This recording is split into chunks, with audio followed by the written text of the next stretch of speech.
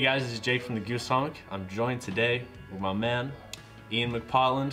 Good afternoon, guys. And today we're going to talk about fishing inlets. You guys sent some great questions, so we're going to kind of run through a couple here.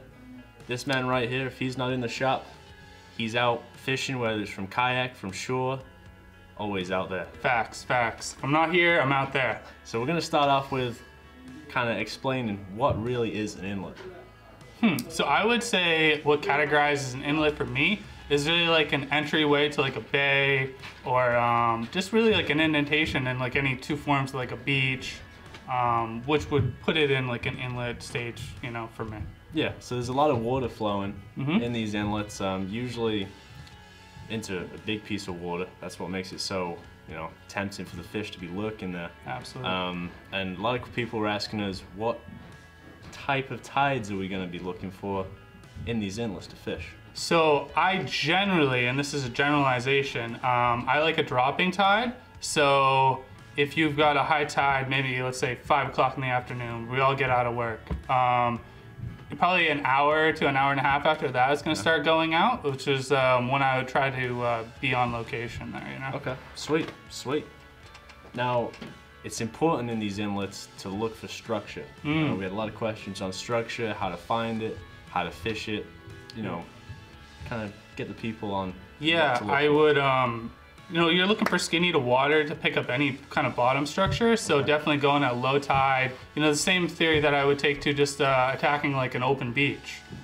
Just scoping it at like a low tide, definitely not going at night for your first time, just so you can actually see what you're working with here. Yeah, it is one of my favorite times, especially now in the winter months. Take the dogs for a walk on a beach. I'm always dropping pins on my phone if I see a nice little break or something like that. Absolutely. Definitely helps. Now, where should we focus casts in the inlets? So every one is going to be a little bit different. So I'm going to, number one, I'll say Google Earth is your biggest friend, it's your biggest ally. It's going to give you the aerial view of pretty much anything you're looking at. And generally you can pick up on those sandbars, you can pick up on those ridges from the aerial view from Google Earth. It's definitely going to help you out big time. I would try to find any ebb. So the stripers in general, or pretty much any predator fishing in salt water, is going to be like an ambush predator. So I'm going to look for a spot where they can stage in probably a little bit slower working water, and just try to put my lure in like a location where they're going to be striking it. Okay, sweet. Now that leads us to signs of fish. We all know birds and what have you, but what else are we looking for? I would look for any little bait fish running the shore. If they're getting pushed in any good amount of numbers, it's probably a reason for it. The stripers are probably pushing them up against the beach, or in any of these little inlets where you find like a steep drop off. You know, they'll push them right up against the drop and kind of won't give them any place to run. Okay. Well, now you mentioned bait being pushed up onto the shore. Let's talk about matching the bait with the lures. What are we That is for sure. Okay, so this is like a couple of my little goodies in the bag up there. I always say, if you see me in the shop, bucktails is like building a house on a solid foundation. If you can fish these well, not only do they cast great, but it's just, it's a great lure to start with. They're very simple. It's great for catch and release with a single hook on here. And it just imitates a wide variety of small bait fish, whether it's peanut bunker, small sand eels, you know, you can go up to a bigger size, get more in like the 3-ounce range, and get mackerel in there, your pogies. It just covers everything. So I feel like, you know, most masters master the bucktail first. So is that your first lure out the bag, or something else? I would say, if it's not my first lure out the bag, I definitely throw it every single time I go fishing. Okay. I literally say every single time I'm pulling out a bucktail at some point. I hate to beat SP minnows to a death because everybody fishes them, but as anybody that knows me very well knows that I pretty much throw an SP as my first lure. This is the Senorita color, as you can tell. She's been beat up pretty good. That's for sure. For good reason. It works great. Color is something I don't super get hung up on, but I do feel like gold, yellow, red, dark, got nice high quality owner split rings. They're a little rusty because it's been sitting in my tray for a couple months. but these BKK hooks are absolutely incredible. All my go-to lures have BKKs on them. I swear by them. Can't recommend them enough. Can't beat them. Can't. And obviously everybody knows SPs cast like a mile.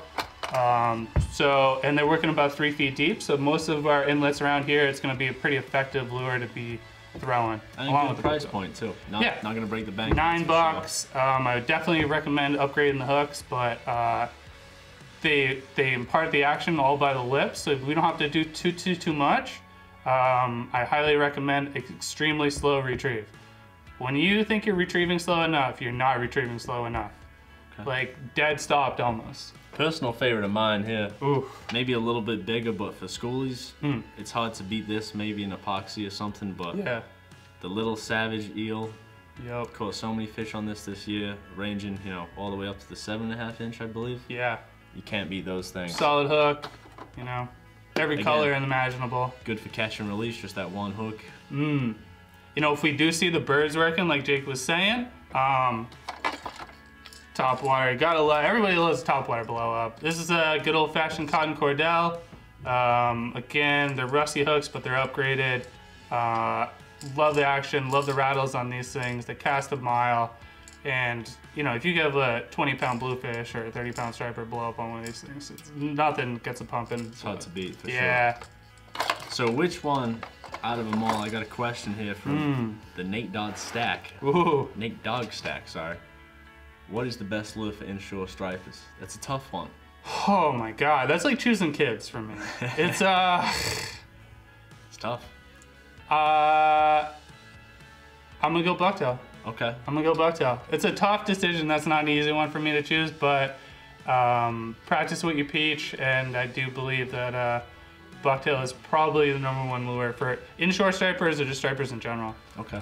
Now, another question is, you know, this Savage gear comes pre-rigged, that's nice and all, but what size jig head would you usually use? Let's say using a Sluggo, a Ron Z, what have you? Yep. For generally like inshore fishing, I toggle between an ounce. I will go down to like 3/4, but an ounce to an ounce and a half is generally what I use. Okay. 90% of the time it'll probably be an ounce. All right. Beautiful. What about all conditions? I mean, right here, you know, I would probably say a lure for all conditions. I'm probably tossing like a 5.5 dot spin, inshore that is. You know, not off the outer beaches and all that. But Yep. Little dot spin kind of matches the hash. Yeah, and that's the other thing. So running a trailer on these bucktails will give you a lot of action on a slow, steady retrieve. Like I said, I don't impart a lot of twitches. I just like to have a slow, steady, and having the dart spin with the blade on the back is going to impart a lot of action without imparting a lot of action. So I do generally run a trailer on the back of my bucktails too. Okay, yeah, sweet. That makes sense. Yeah. Now, what about rods? Nice inshore, creek rod, what are we talking about? I mean, honestly, if you really want to be sporty with it, you know, you could go down to like a 7-foot medium, throw in like some of the smaller plugs, like soft plastics, like said, like the lighter Savage gears, that kind of stuff.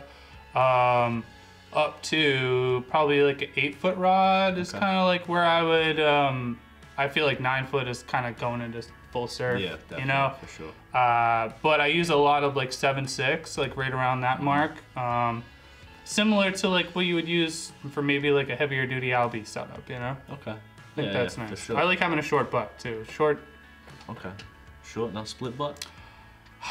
I mean, I feel like that's kind of like, it can be kind of repetitive because the splits generally end up being a little on the snibby side, but I generally just don't like the butt of the rod to go past my elbow. Makes sense. I feel like it works a little bit easier for working some of these top butter plugs and just in general.